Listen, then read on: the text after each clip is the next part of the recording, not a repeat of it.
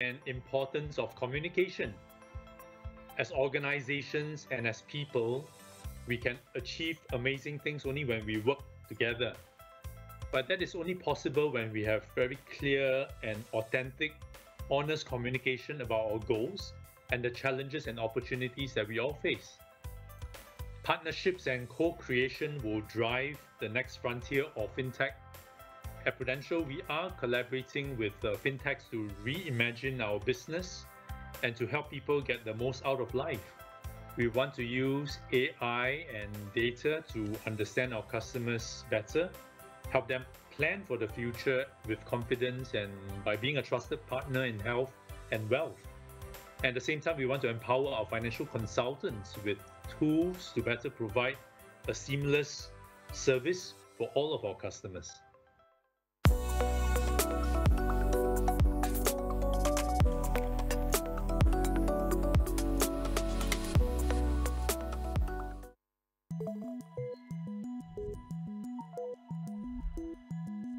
Where would your platform be if you can reach new customers, bigger networks? The world? Where would your platform be if you can take it beyond borders, towards success, towards endless possibilities? Imagine one connection, multiple markets, endless growth. The new normal requires a new solution. Proxtera, bringing the world to you.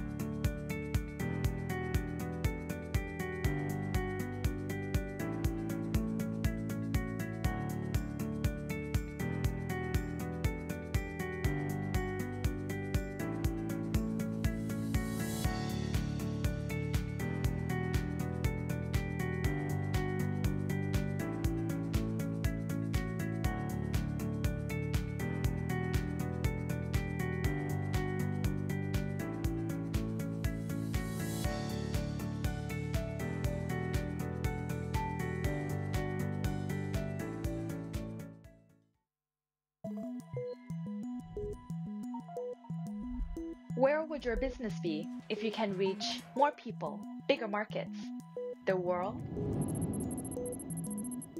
Where would your business be if you can take it beyond borders, towards success, towards endless possibilities? What would happen if you can have the entire world at your fingertips? The new normal requires a new solution. Proxtera, bringing the world to you.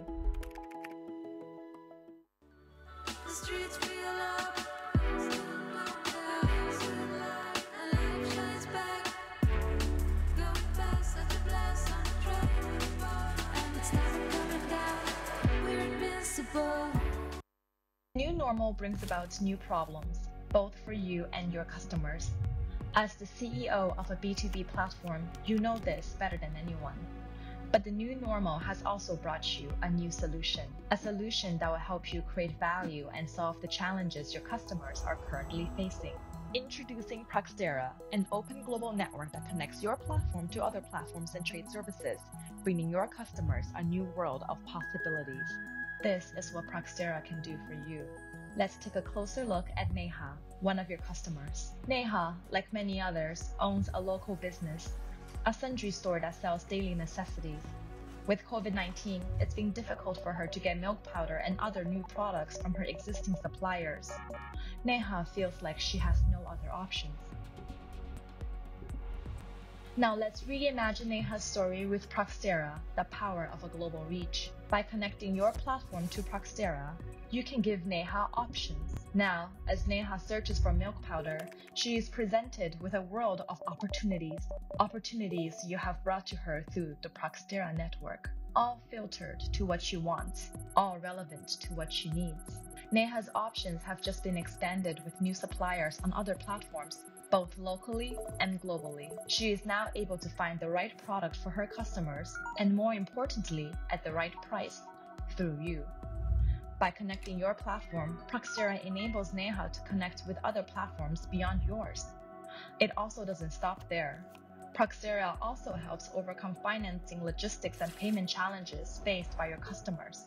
So connect to Proxtera today, and you will find that there is nowhere in the world that's out of reach. Proxtera, bringing the world to you.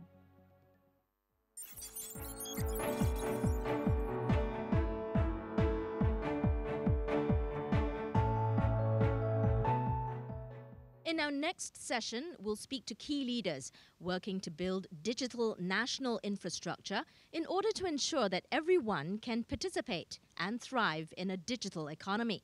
The panel discussion will be moderated by Conan, Senior Advisor for Digital Finance for the Institute of International Finance.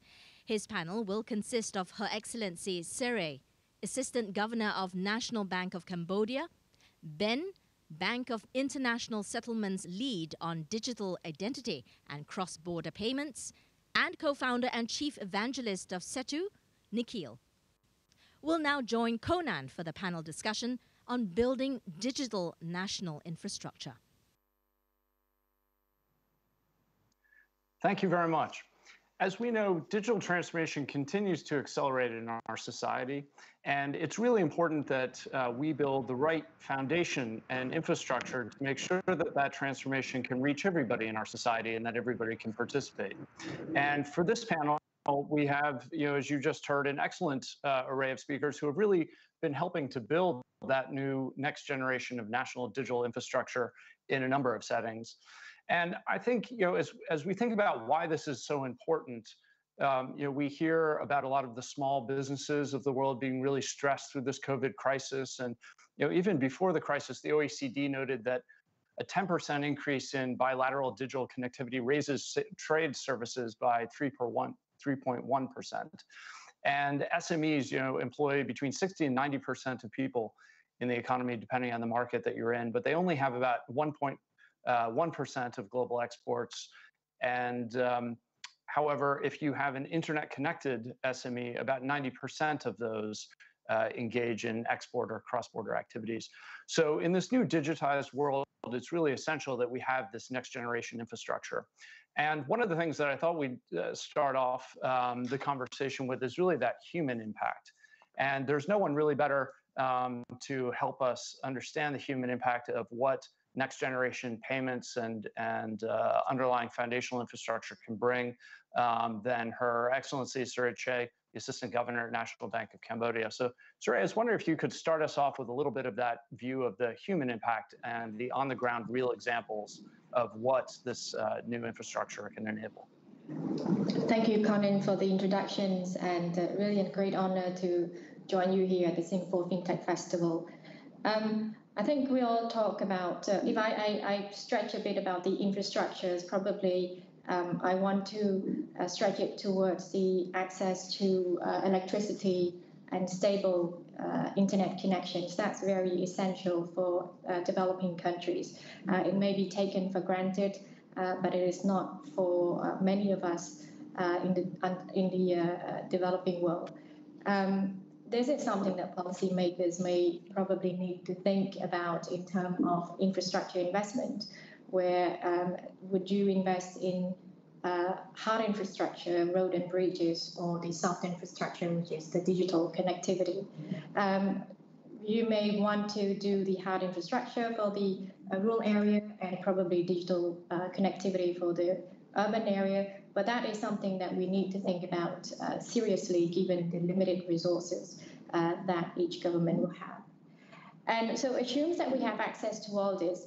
We now talk about digitalizations. A lot of countries talk about digital economy, talk about the fourth industrial revolution, etc. And I think it's very beneficial for other sectors in terms of using data analytic. I mean, during this pandemic, the ability to track, to do contact tracing through digital platform is really critical. But from the financial sector, this digitalization is, or digitization is more towards helping risk management and financial inclusion. And I want to stress here on financial inclusion. A lot of the time when we speak about digitizations in the financial sector, we want to promote access to credit, access to payment, access to deposit, and insurance. Those are the four basic products when we talk about financial inclusion. But access to deposit, access to credit and insurance have a prerequisite from the person. So saving, for instance, you need to have spare saving. To open a saving account, you need to have spare saving.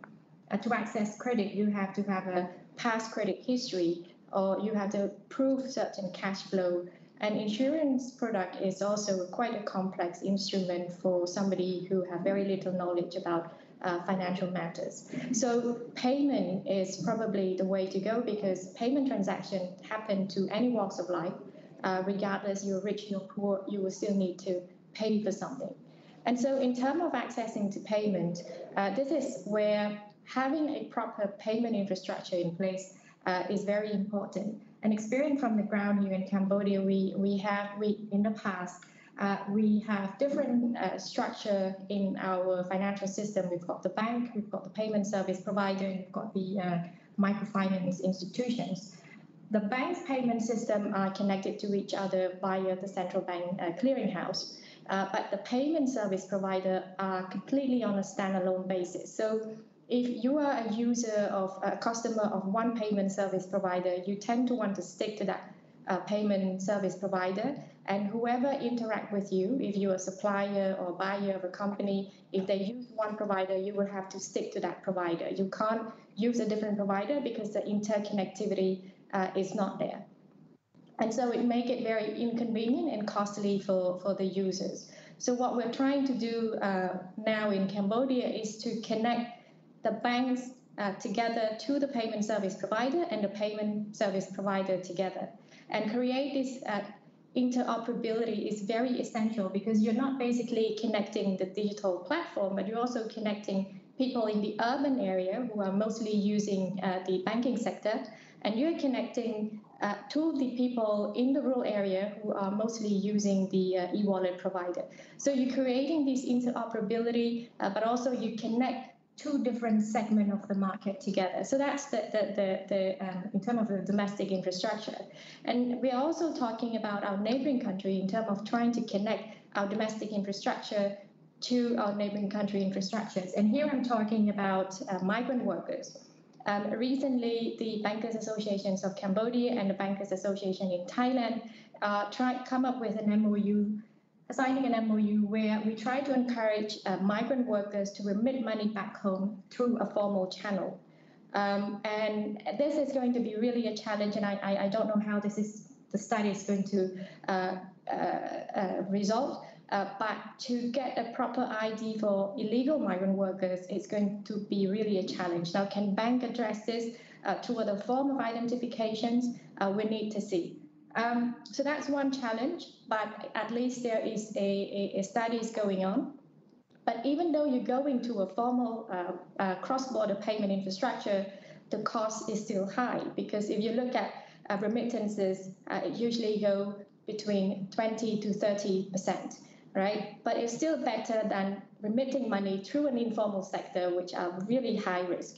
And so creating, first of all, you push them into the formal sector, and then how you can make this formal remittances less costly for them. So Cambodia is also now working with a bank in Malaysia, where we would want to allow a lot of, and this is something very personal to me, because a lot of the migrant worker, Cambodian migrant workers going to Malaysia are women working in a household. And so there are instances where these women remit money back home in a bulk, so once a month to their family in Cambodia. And the money can sometimes, thanks God it's not always like this, but can sometimes be used for the wrong purpose. Right, so can be really devastating for the women who are working really hard, and the money is not getting used for what she thought it's going to be used for. So we wanted to create a way where these women can send money home any time of the day, free of charge, to pay directly to the school, to the utilities, to the hospital, etc., without having to worry that her money will be mismanaged by family members. And we are trying to do this through a peer-to-peer channel, which is using a DLT technology where this can be done any time of the day without any intermediaries. Of course, the information is there. But again, we stumble on some issues, mostly pertaining to identifications, KYC challenges. Well, that's a great segue to our next speaker, Nikhil. You were very active in creating the India stack, which was focused on identity, and you've also worked with a number of entrepreneurs and other ventures in launching new businesses that are built on national digital infrastructure. So we've just heard from Serey some great examples of how when we speak in general terms, efficiency of payments and switch and the rails, but really translates to trust and a difference in the life of a migrant worker who's sending essential money home to her family. What are some of the examples and stories that you have of how entrepreneurs and others really benefit from national digital infrastructure? Thank you so much, Conan, and such a pleasure to be here. Just to share from our experience, especially in India, where we have similar challenges of, giving a digital identity, giving access to information, access to the banking system. We've kind of seen this play in like two parts. One is the regulatory and the policy infrastructure coming into place to build some of these public goods, as we've, as Her Excellency was talking about. There is a need for the government and the regulators to play a proactive role in shaping the digital economy, and thereby building these fundamental building blocks around identity, payments, e-signatures, data framework, and so on and so forth. And I kind of think about a lot of this, public infrastructure being done, just like the way the U.S. government many years ago spent, time and money and research into building things like the GPS. The internet was a government-initiated project. And then when these public goods are, made available, and when innovators are invited to build on top of them, that's when we see magic happen, which is essentially, changing the lives of consumers and small businesses. Uh, so a lot of the work that's happening around, especially even in India, what we've done really well till now is the ability to, we are seeing these are the first order effects, right? The first order effects is that I, as an Indian, I have a digital identity today. I have an app that I can choose from a multiple different payment applications to do my digital payments and so on and so forth. And then this provides us this unique opportunity for us as entrepreneurs to think about like, what can we build on top of this? So you have the policy which enables this, and then you have the right set of platforms which enable these digital identity, e-sign, and payments as access. And then there is this entire layer of products that needs to be built for us to make this digital infrastructure meaningful to consumers and small businesses. So this co-creation ecosystem is super important. As we've seen, especially even in India from our experience. So some of the examples, where we are seeing, this infrastructure being used is like, as you know, the gig economy is something that's been like really on the rise around the globe. By having a national digital infrastructure, a lot of these technology companies are now able to verify people's profile directly from the digital identity infrastructure, and therefore be able to onboard them at lower costs.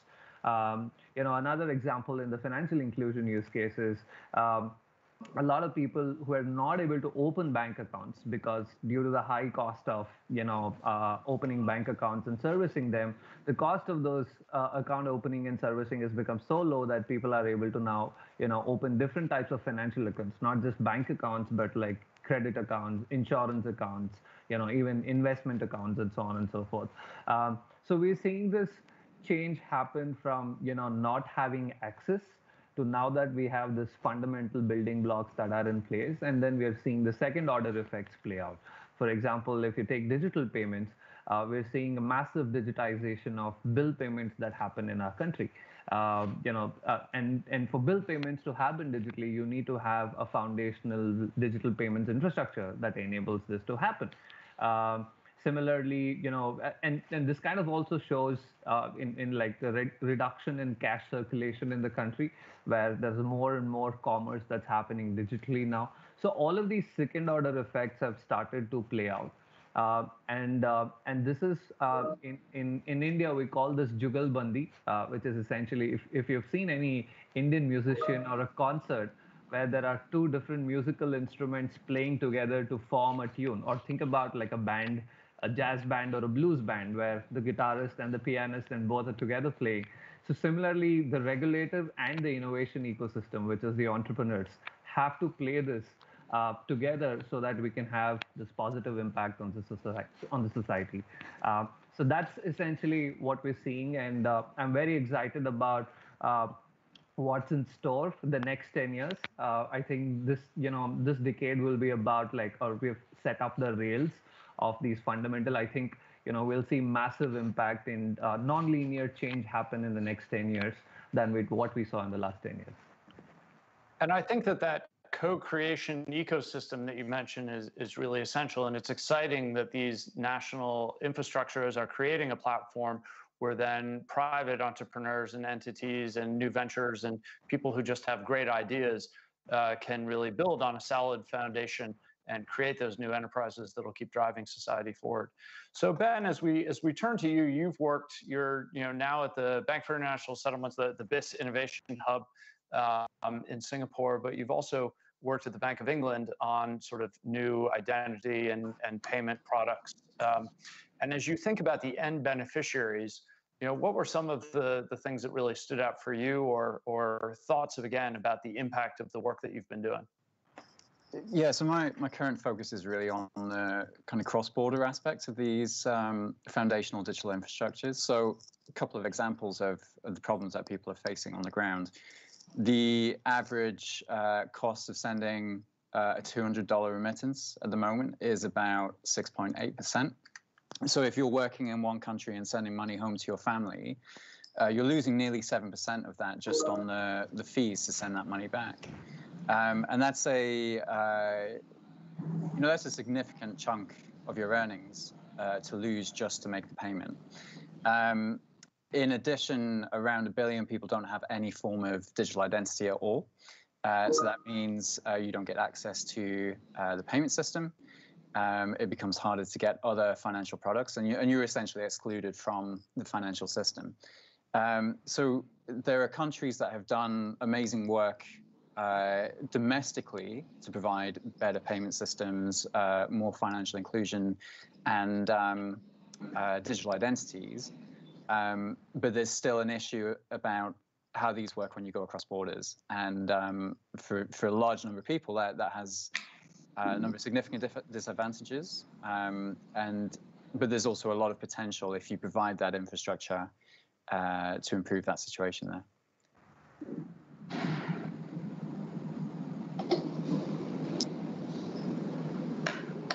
Conan, I think you're on mute. Now I can be part of the famous SFF intro clip of your on mute. So, I think that we heard earlier that interoperability was one of the key challenges. I think it always has been with technology, and that it will just continue as we work on these questions of digital identity and payments. And that's certainly something at the IF that we've been focused on. We've launched a new Open Digital Trust initiative, which is helping to support policy initiatives for open source digital identity initiatives, and keeping the systems sort of open and federated so that interoperability standard can be pursued, I think is something that's really important, and we look forward to working with a lot of people on.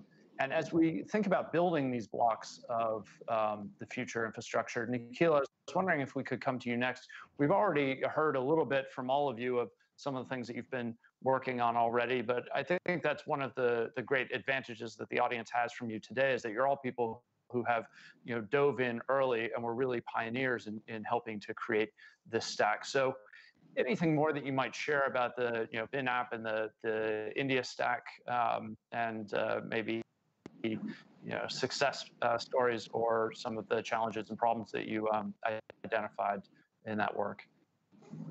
Yeah, sure. I think one of the things that people will probably I would like to share is I think the ability to think the long term and large is very important when we think about designing these platforms. Many times I've found people not being very patient about change. All good change in society takes long time, and our hope with building some of this digital infrastructure is can we accelerate this change? You can't flip around a day and say, hey, look, can we just change the book around? And because essentially what we're trying to do is bring about behavioral changes in people's lives. And then these behavioral changes take time, and and there's a lot of education and awareness, etc., that needs to go in. However, what's been very surprising is I think it's also a lot about the right timing for that enabling infrastructure to exist, for all of these things to happen. Sorry, are you guys also getting noise? Okay, much better now. So a lot of the enabling infrastructure is required for some of these things to happen. For example, a lot of countries look into India and look at the unified payments interface. Today, in the last 4 years, we've gone from 0 to 200 million people being digitally empaneled to start doing digital payments, and we do around 2.5 billion transactions every month. However, for this infrastructure to actually be put in place, India had to give a digital identity to everybody, and then therefore Once everybody had a digital identity, we had to have a financial inclusion program which enabled everybody to open a bank account. And then once everybody opened a bank account, then we had to have the right layer of the digital payments layer to work on top of this. Some of the things that I found like really interesting, and which is kind of when I started, I'm actually not a banker, so I'm an engineer who happened to stumble upon financial inclusion. My parents are bankers; they were rural bankers for like 35 years, and I'd only learned about banking, in a rural setup, understanding it from branches and people going in there and so on. So when I started working on this, for me, it was this fascinating thing about like, okay, what can APIs do? The idea of money being programmable, and the idea that you could build something that that could impact, where you can innovate and then build experiences that you were not able to do before. That thing was very fascinating. One fascinating tidbit is like when we launched UPI, which is the Unified Payments Interface, which is our digital public payment system. It was actually launched in Bangalore and not in Bombay. Mumbai or Bombay is the financial capital of India. And, and typically everything, the RBI, the Reserve Bank of India, and, all the banks and everybody is based out of Bombay. But, consciously, we kind of launched UPI with a hackathon in Bangalore. So even before the bankers got to know about UPI, there were a bunch of 300 odd developers who were actually in this conference in Bangalore in a hotel, and we flagged it off with a hackathon. And this is even before the central bank has finally approved the payment system, before the banks have signed up on it to actually go live. The membership scheme is still open. It was just the idea that we want to do something like this, and there were these API specs. Let's convert them into a sandbox and then launch this event and bring the innovation ecosystem and see what do they have to say about it. We ran this hackathon for a month and a half, and there were like 3,000 developers across the world who participated, built a lot of crazy stuff, some things that have not even come to life yet. And that energy of people thinking about, innovative products, the way they wanted to change the way we interact with money, that energy, that feedback cycle fed into the regulatory ecosystem, the National Payments Corporation of India, which is like operating this platform, and the banks, to say, hey, we should make this happen. It looks like there is a market. So this product, this idea that we're talking about, while it was a skunk works kind of a project. It was not something, UPI was not designed with, as big deal that it is today. It was started with this very simple idea that can we unlock banking infrastructure and get, people to, come and collaborate and innovate.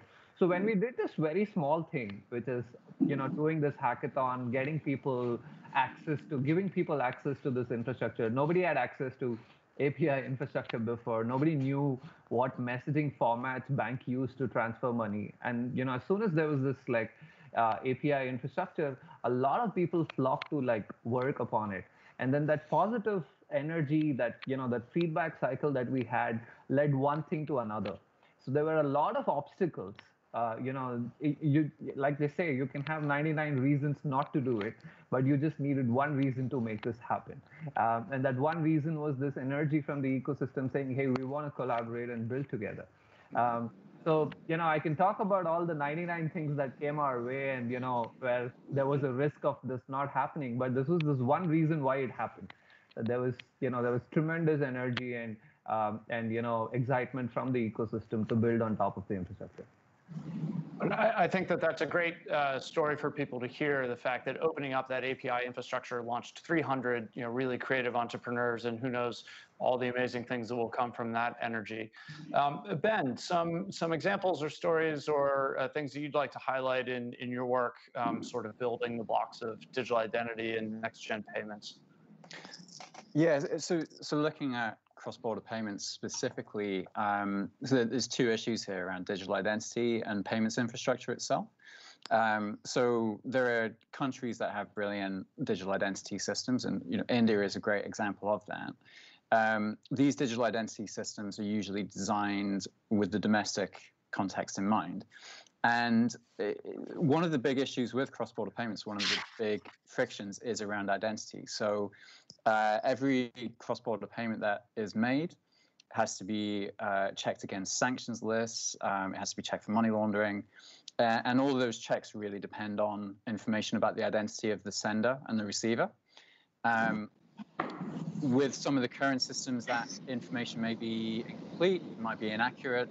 Sometimes it's even falsified. And if you could imagine that you have these countries with well-developed foundational digital identities, if you could connect the cross-border payment system into those payment systems, connect the identity systems and the cross-border payment systems together, you've got the opportunity of eliminating a lot of those frictions, cutting out a lot of the costs and the delays in cross-border payments, and that could have benefits for remittances, for cross-border corporate payments as well.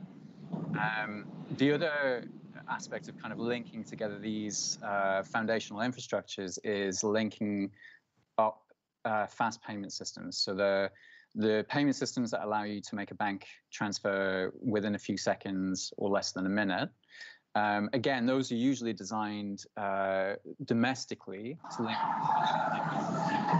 Sorry, there's a bit of background noise, but they're designed to link up domestic banks. And if you could actually link those up across border, you could enable almost instant cross-border payments. So that is, you're linking together different infrastructures, making the digital identity systems open so that they can be connected across borders. But to do that, you have to design some of that functionality in from the beginning. So you have to make these systems open, probably API-based, use standard messaging formats like ISO 20022, if you can. And then that opens up all this opportunity to link these systems together. And that's, as I mentioned before, certainly something that we see a great opportunity with, and the Open Digital Trust Initiative is working on just those issues, standards, API standards, interoperability questions, liability and reliance across markets. But Serey, if we could come to you next, I think as somebody who's Ben is taking a global view and thinking about knitting the systems together, but as somebody who's responsible for a lot of the layers and the building blocks at a national level that sits on, you've shared some of the drivers and the successes of Project Bakong and other initiatives, but wondered if you had any other things that you wanted to highlight or share as you build the blocks of your new national systems. Yeah, yes, I think I want to echo Ben in terms of the cross-border. When I mentioned earlier about how we explore different ways to allow our migrant workers to remit money back efficiently and safely, one of the main stumbling block was the KYC part of it. And so then go back to what Ben said is, how can we connect the different domestic infrastructure together so that you don't have to, for the user to every time send the money through a mobile devices, for instance, to enter all the details. And that's really one of the main deterrent from using formal services at all. And so what we have been exploring, the global stack where Singapore, which has one of the best the digital infrastructure in the world, Singapore and a few other countries, including Cambodia, Kenya, and a couple of other countries, try to come together and try to set up a guideline on standardization. So when each country builds their own global stack, we try to make sure that there's an open API where when we need eventually to do any cross-border, whether it's for trade purposes, whether it's for merchant payment, we can connect this together and things will go, swiftly and without going to all these tedious mechanism of checking the identity of the person or the businesses. So this is something that we're working with the different countries as well. But every time we build a domestic infrastructure, what we have to have in mind is what's going around us, at least, if not the world, but at least within the region, our neighbors, so that we can easily connect with them. Within the ASEAN, there is the ASEAN Payment Committee, where we try to come up with a standardized message for everyone to adopt, so that if there were to be any cross-border messages, at least we can read each other. We haven't gone into detail in terms of the ID infrastructure, but I think it is a matter of time that it would go into the discussion. So again, working on a standalone for the domestic connectivity is good, but what would be even better is to be able to work across the border with our main trade partners and our neighbors, etc. And that example of the global stack, clearly one of the leading examples that we see around the world. And it's exciting to see not only what that can enable in financial services, but we also had a comment come in the Q&A chat thread here that highlighted how, for instance, in Kenya, some of these identity stacks are really helping drive improvements in health. And I think you see that in a number of markets as well. And I think that that's another area. I see some nodding heads. Nikhil, any comments on the impact of identity in health as well? Oh yes, India has taken up like a very large program, healthcare program called Ayushman Bharat, which is giving medical insurance to over 500 million people. Think about it like the health inclusion version of the financial inclusion wave that happened 6-7 years ago. And now, riding on top of that, we're working on something called the National Health Digital Infrastructure System, which is, think about it as the India stack equivalent. We call it the health stack. And the idea is like there's a lot of learning from the financial inclusion world, and we are applying that into another domain called healthcare. But broadly, a lot of these fundamental building blocks remain the same, which is having a derived identity for your healthcare records, having interoperable standards for your healthcare data, having a consent manager which will unlock your data, from multiple different healthcare providers. So a lot of that is a lot of the learning from the financial inclusion world has been trying to be put into this. There's also a blue book that the government has released on what are these fundamental building blocks going to look like. So definitely, yes, there is a lot to learn and apply it into a different segment. All societal problems need such intervention where we think about building public infrastructure and enabling private innovation on top of it. Great. Well, one of the other things I know that we wanted to touch on today were sort of the do it now, no regret actions that we think government should be taking. One of the challenges with this rapid digital innovation and transformation in society is that I think governments knowing how to move and where to invest resources that have lots of demands on them, certainly at a time like this, can be hard. And so, Ben, I was wondering if we could start with you, if there were some places where you would recommend sort of no regret actions that governments should be taking today in either digital identity or payments. Yeah, well, I think in both, using standards where you can. One of the challenges with digital identity is just the variety of approaches that countries or companies have taken. So where there are standards that you can use, that's always helps.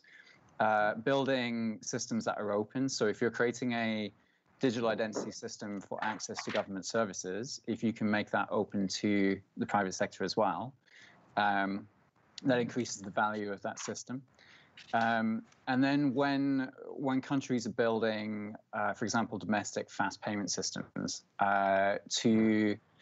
to think about how those could be connected to systems in other countries at some point in the future, so that you don't make design choices that restrict what can be done when you want to connect these systems. I think those are really important kind of design principles to bear in mind whenever you build a payment system or a digital identity system. I think that's some very good advice there, and hits all of our certainly greatest hits at the IF of things that we would recommend as well. Serey, as you think about your peers and chatting with your counterparts around the world, what are some things that you might recommend to them as no regret actions?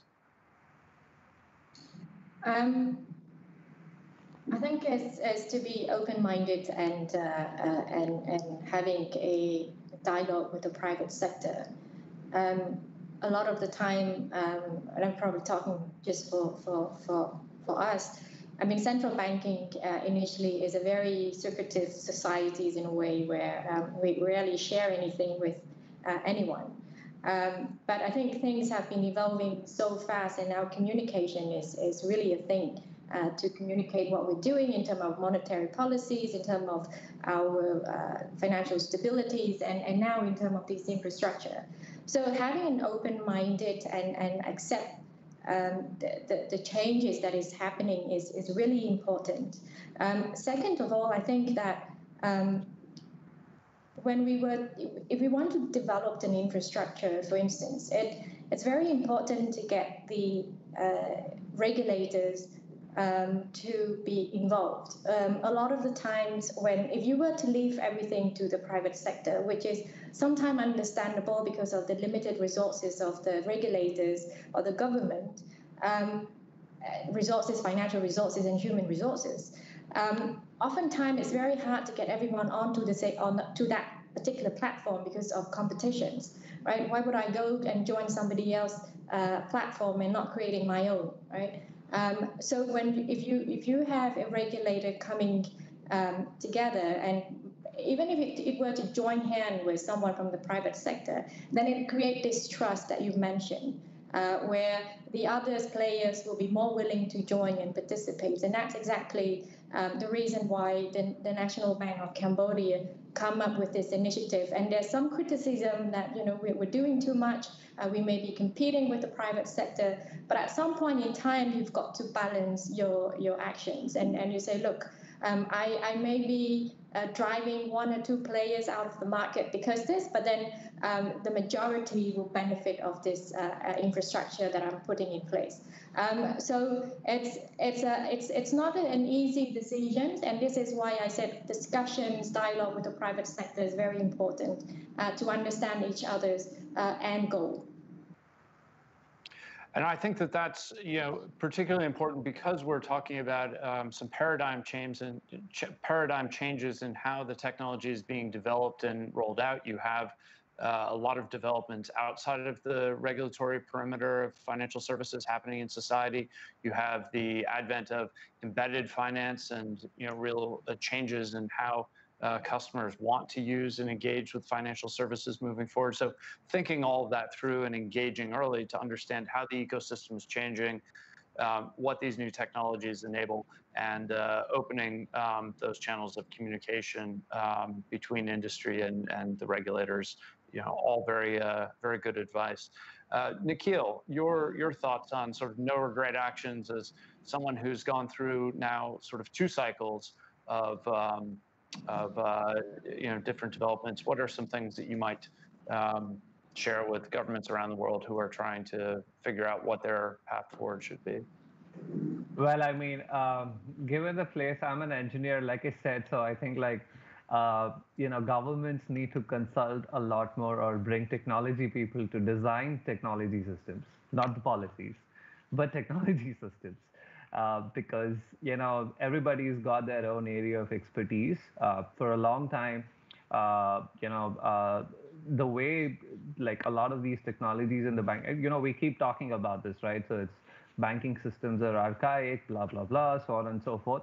There is a lot of talent available out there where people who have built internet scale systems. And then getting them to come and design your architecture, having a very sound technology board from day one. Remember we're talking about digital is the first word that we use, in all of this. So it's important that we give that, weightage to that, so that we get the right design, we get the right set of components, use a lot of open source. There's a lot of the public infrastructure in India is actually built on open source, which brings down the cost of the infrastructure itself. And in order for you to be able to do that, you need to bring people who have been there and done that. If you bring if you bring these services or technology companies which thrive on these contract-based stuff of change requests and so on, you're going to end up with the same legacy architecture that banks have. But if you want to do this paradigm shift and think about it like internet companies and use a lot of open source, you need people who've been there and done that. And luckily, there are enough people in the technology industry who now want to give back to the society. I almost think about it like a startup trying to hire a missionary to join their mission. I think this is something that the government and the regulatory environment can also do. because that gives them a lot of superpower areas which they don't understand really well. Having somebody who you trust and who can be like, who can evaluate all the options that are there, cut the noise, right? Because a lot of this, the lot of issues is like there's too many opinions. A lot of people are going to come and say, do it this way, do it that way. But if you can have somebody, who's kind of been the champion, who's been there, done that, that is something that I think, like, that's something that's worked really well for us in India, where technologists have made decisions of how technology should be and policymakers make decisions of how policy should be. Ben, anything that you might want to riff off of there? I think you started us, very well talking about open systems, open standards, and Nikhil has picked up a lot of those themes as well. And as we think about, I think the challenge here, Nikhil, you use the words like trust and consent quite a bit in a couple of different contexts. But I think that that's really what we're building in the next generation of national digital infrastructure is how do you sort of digitize trust and consent, and how do you do it in a framework that's consistent with the values of society and things like privacy, and recourse and consent. And I think that's one of the challenges is that as a world we're now that's sort of becoming coded and reflected in digital code, not just in legal code. So Ben, as somebody who has a global perspective and sees some of the different trends emerging there, any comments on how societies, how do you deal with that challenge of interoperability that we all mentioned many times? We're all seeking common standards and interoperability, but when you're really coding society's consent, trust, and privacy, how do you deal with those things? And has that something that the BIS working across so many markets has seen recently? The privacy and data protection side of this is really tricky. So, take an example. Singapore has a great national digital identity system. Within Singapore, you can connect to that system to pull information which allows you to sign up for bank accounts more easily, register for other services.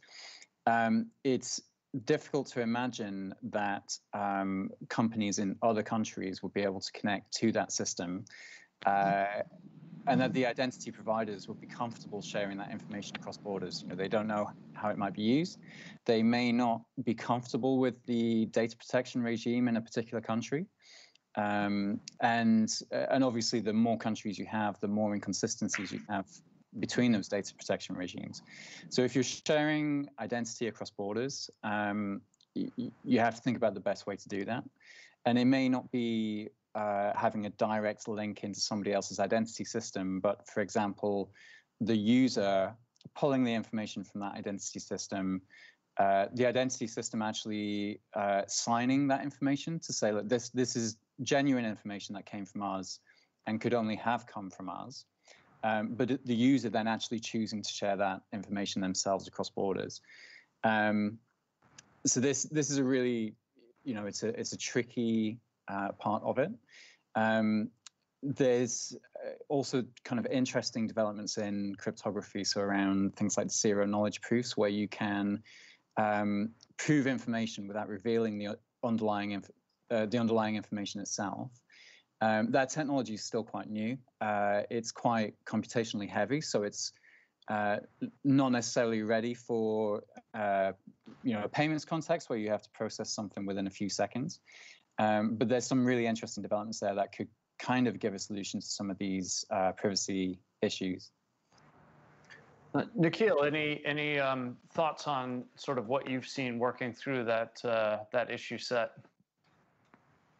Well, I mean, I think like we're very early on this, the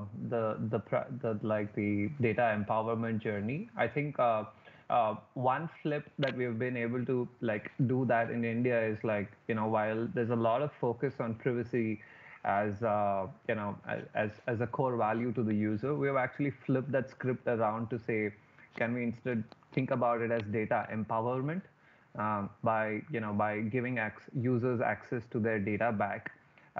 So that the users can use the data for their prosperity, whether it is to get a better credit, or to be able to apply for a job that they were not able to improve themselves and so on. So I think there is in a lot of countries like India, where the Western models were a lot about like building, use your data and do ad tech, right? Where you're trying to sell more, increase consumption. But India and many countries like us, we're technically poor, so there's no consumption, there's no ads that you can push to these people. So instead, we need to think about using data in a way that empowers them, socially. So which is why, we've been talking about data not just from a privacy angle, that's like a minimum stakes, but can we think about it from an empowerment angle? So that, it's not just unlocking data, but also like enabling users of this data to like, as Her Excellency was talking about, like, people don't have credit scores. So, can we unlock financial data so that someone can build an underwriting engine or based on their cash flows and be able to give a credit or a loan to them. So this empowerment angle is very important. We have to move not just by table stakes. Privacy is table stakes, but we also need to think about like what kind of applications can be built on top of that. And as you mentioned, unintended consequences of some of those moves have surfaced lately as people realized, oh, wait a minute, if instead of mining data for advertising, everything's behind paywalls, does that all of a sudden start excluding a lot of people from the environment who might not have the means to participate, or might not be attractive customers? So lots of things to think through there. Well, as we wind down, I thought we might do a speed round of sort of parting words.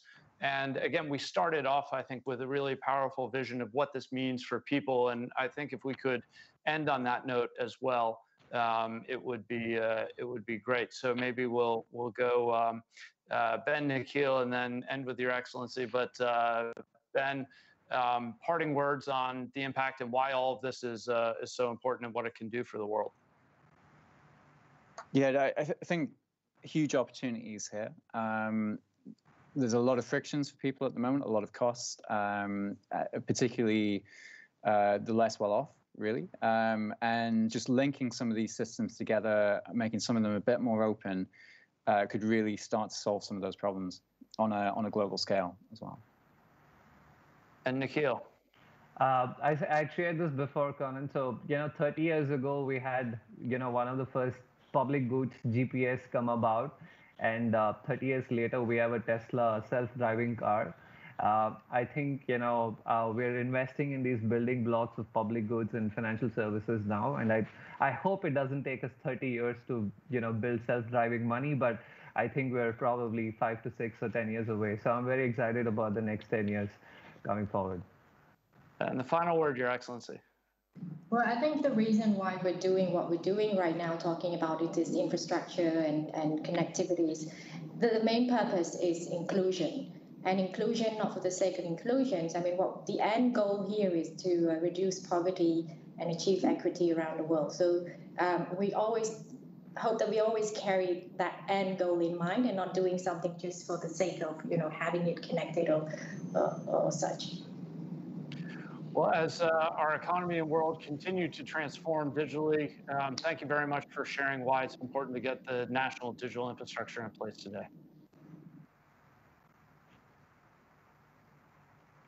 We certainly have a number of key takeaways from this discussion. Thanks to Conan for leading the discussion and his esteemed panel of speakers for their contribution to the discussion.